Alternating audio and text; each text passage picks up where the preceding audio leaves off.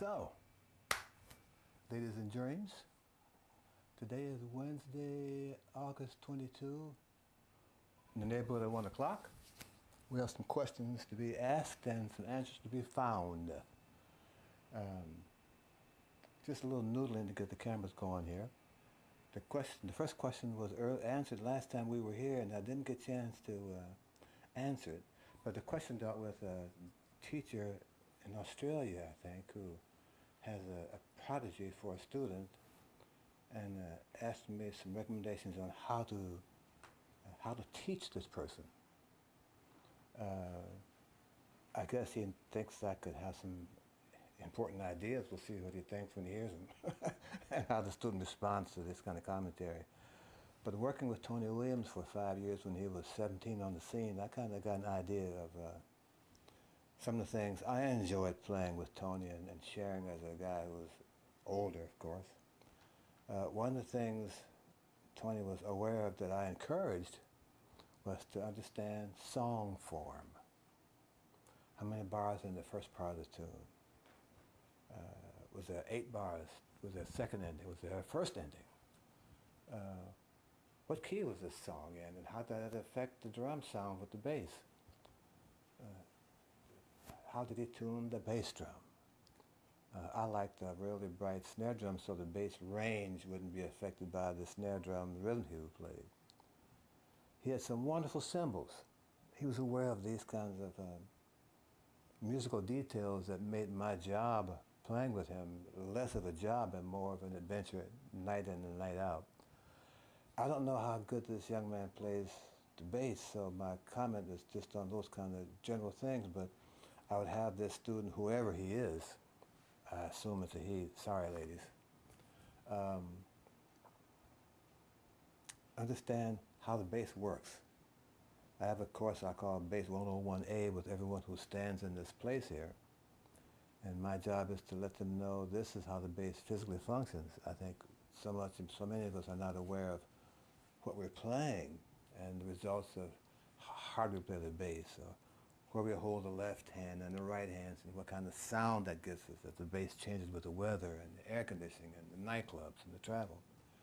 I think it's important to understand that part of what we have to be faced with on a nightly basis. And given the fact that we can't take our bass on most gigs as we travel, it's even more important to have a game plan that allows us to make this bass feel kind of like ours without literally fixing the bass. My last comment to this young person would go out and hear other people play. How do they see the problems of the bass he may be confronting? How do they fix them on the bandstand? What kind of library do they play? What kind of strings do they use? How early are they get to the gig before they start to play? Are they aware of the instrument changing texture and intensity and intention during the course of the gig, depending on whether there's air conditioning blowing on the bass or whether the lights are hot than they were at the sound check? These seem like kind of boilerplate commentary to this young person, but maybe the teacher can explain to him that they're from an old guy who still plays the antique bass, and maybe he'll find something to do with that. Okay, enough fooling around. Here's some real questions now. We have a question from Paulo Santos. Okay. Hi Ron, I was wondering if there is anything that can't be learned from transcribing solos / walking. I'd like to hear your thoughts about that. This question has come up almost a couple of times, and my general view of transcriptions is not a favorable one, unfortunately, for those who love transcriptions. I think those transcriptions that they use, including mine, are based on a perfect setting. The drummer hit the right sounds at the right time. The piano player didn't play at the right time. This ideal chorus may in fact be the third attempt to get it right. You know? Having said that, the idea of being able to do that has always been an interesting thing to me, that kind of skill level of listening to you get it right without playing it and doing like this with a pencil and paper.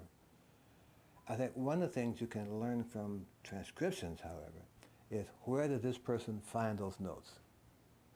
What hand was he in left hand to know that these notes that he's aiming for are a half step away? or a half step this way. These choices of where he landed his hand physically affect his choice of notes. So while they may seem pretty far removed from the scheme of things, based on where he started this line physically, made these notes that he finally found much more able to be found. The hope, of course, is that they're the right notes. I mean, that's a constant worry for all of us. And the thing that I found that's most easily gained from doing transcriptions is where did he find those notes? How he got to them and how he left them. Questions from Vince Dupont. Hey, Vince, what's up? Hi, Mr. Carter. You're welcome. What was it like playing and recording with Coleman Hawkins? You know, that was early in my days in New York, and Mr. Hawkins had a Chrysler 300C, which is a sports car at that time, a four-door sports car. And he rang my doorbell, and then I came down to the car, and this burly-looking guy, man, with his voice was like an octave below the bass. Hi, Mr. Carter. I'm Coleman Hawkins. And I said, hi, Mr. Hawkins. Can I help you? He said, yeah, we were going to make some music out of Rudy's. You been there before? I said, yes, sir. I've been out there like 2 weeks ago with a project. Well, we're going to try it again, okay? Get in my car and let's go to work, young man. Coleman Hawkins. He really played great too, man. We have a question from Sam Aubuchon.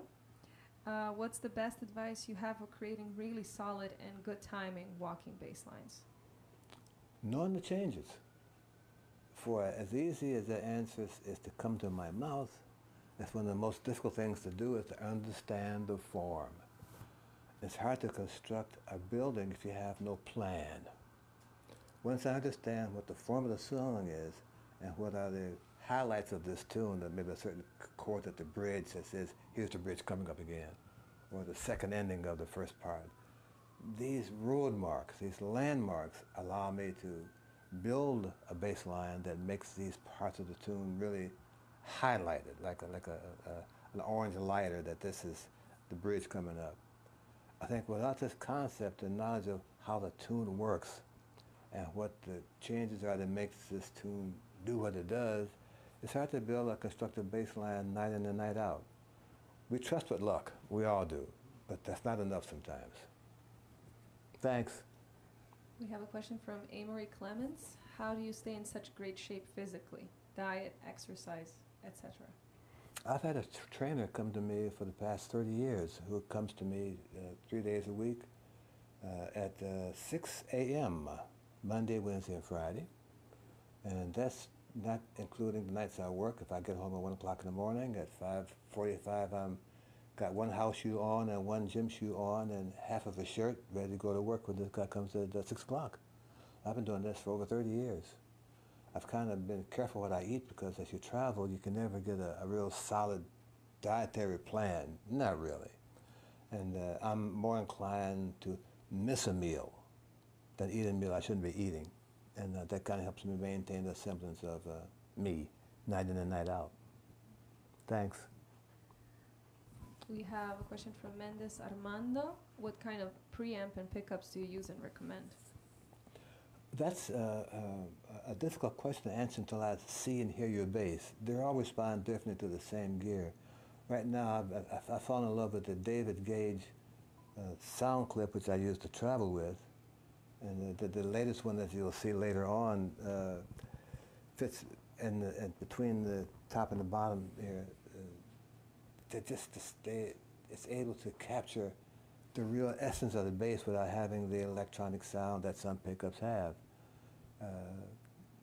I recommend that you give him a call or find out where his gear is located and experiment with the 3 types that he has, and you will find, as I do, that they're the best on the market. Ivan Torres. Hi Ron, any tip to stop depending on the route while playing walking bass? Man, I love the roots, man. You know, occasionally I'll tell a guy, you want some roots? You have to go to the market.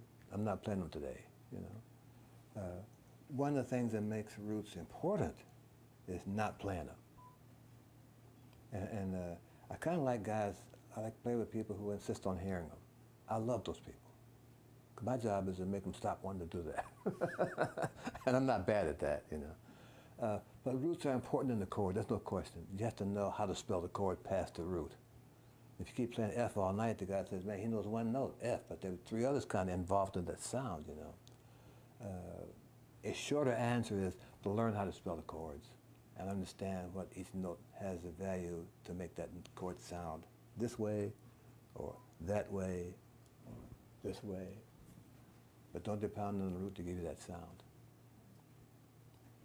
James Joyner, I recently found a copy of Aretha Franklin's Soul 69 on LP at my record store, local record store, and I saw your post on this album a few days ago. Do you have any memories of this concert? It was recording at for Atlantic Records with Arif Mardin, who was the producer.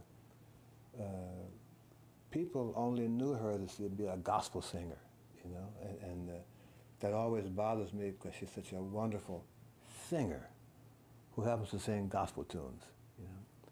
And she walks into this date with all these hot jazz players, man, and they're just as surprised to see her as she is enjoying them being surprised, you know. And the nice arrangements. We walk in there all sight reading the music, not seen it before that 1 o'clock start. You know we have from 1 to 6 to make this record with this fantastic singer. And everyone sits down and takes care of business as she deserves to have her kind of attention. Joe Newman played some great solos on that record. Just the sound of the studio today was a great sound for all of us. And I did some couple of things with her for those diva programs at Radio City when they were going around like 10 years or so ago. And she was just the cream of the crop. And everyone had to stop. And when she walked by, we all stopped because she commanded that kind of RES, PCT, yeah, ... Nice lady. Simon Bassertoth. Simon Says. Okay, I know that. Simon Says. Yeah. How often do you play bow? I'm really interested.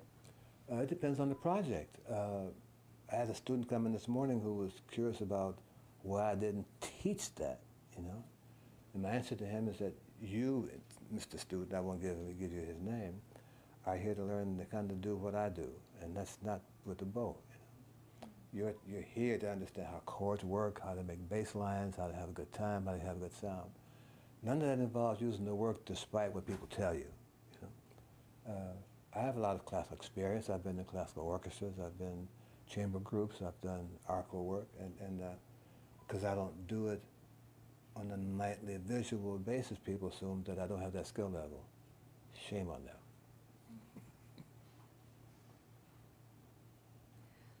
Sandy Aldrich. Simon doesn't say anymore. Okay. You spoke before about finding the right notes in certain positions. What are the main positions on the bass, in your opinion, and what exercises do you practice in these positions? They're all main. There's not one main position. There's ones we use all the time, but they are no more main than the kind of end pin rubber you use on the end pin. I think rather than have a bass player think of a main position on the bass, I'd rather see him or her think of what position am I in now and what notes are available without having to move. If he or she can conceive of that option, then they understand that there's no one main position. They all become a main position. We have a question from Eddie Backton. Okay. Thank you for your contributions, Mr. Carter. I've been listening to your work since I was a kid in the 60s. I'd like to ask you a question I once asked Marcus Miller. Mm-hmm. I suspect you learned a lot from Miles Davis. However, what are a couple of things Miles learned from you? One of the things he learned from me was that I'm in it every night. When the downbeat came up, I was all over it. And I was going to let it go until I was tired of hearing it. He understood that.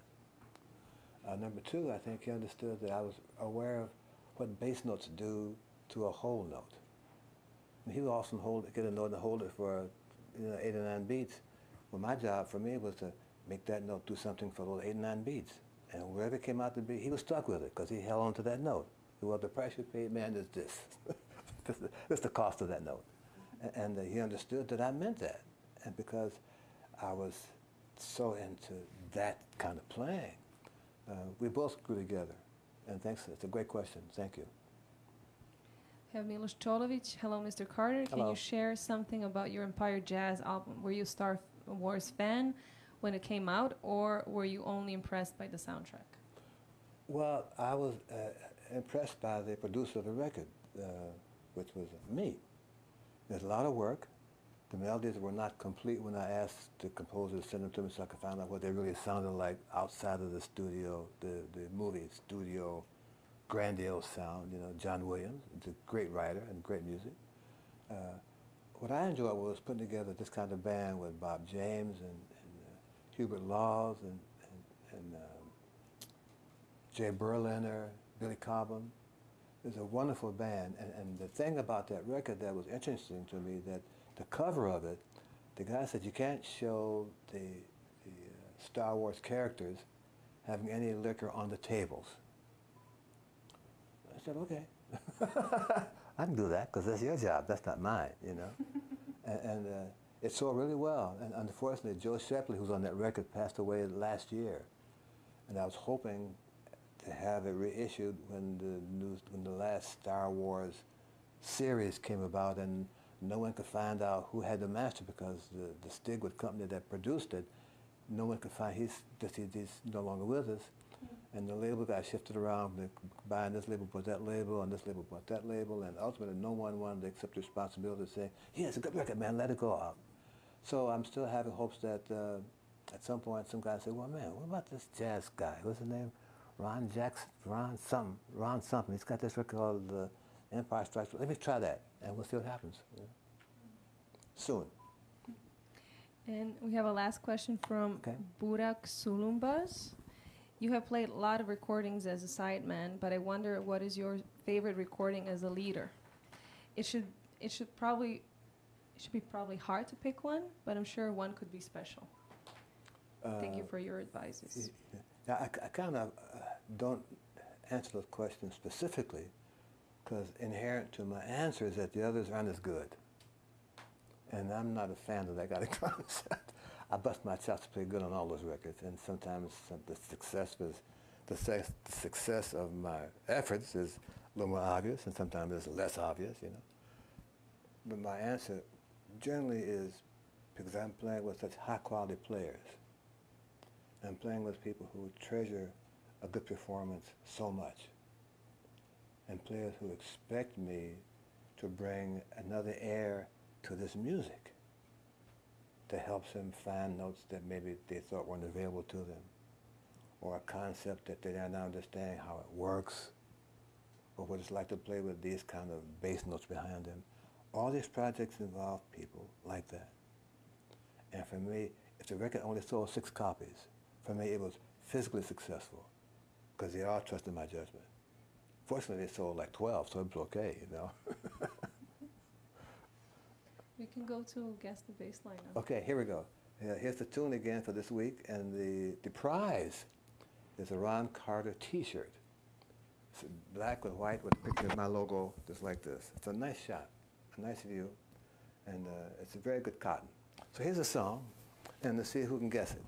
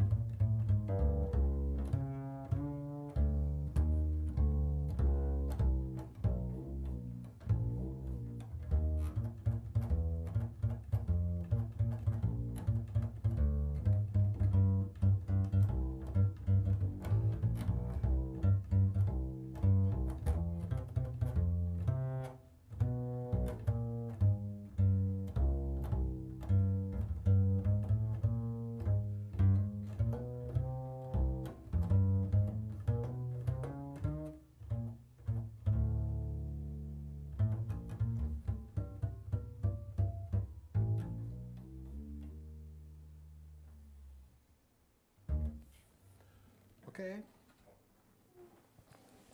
Good luck. You got a lot of compliments, but no right answer yet. Yay! Finally, somebody didn't get it. No right answer yet. Okay, Yeah. okay. We're Okay. still waiting for it. Okay. All right, well, I guess Done? you want to. Ladies and gentlemen, ladies and germs, see you this time a month from now. Thanks for your cards and letters and phone calls and stuff, and keep buying the records. Thanks. Have a good day.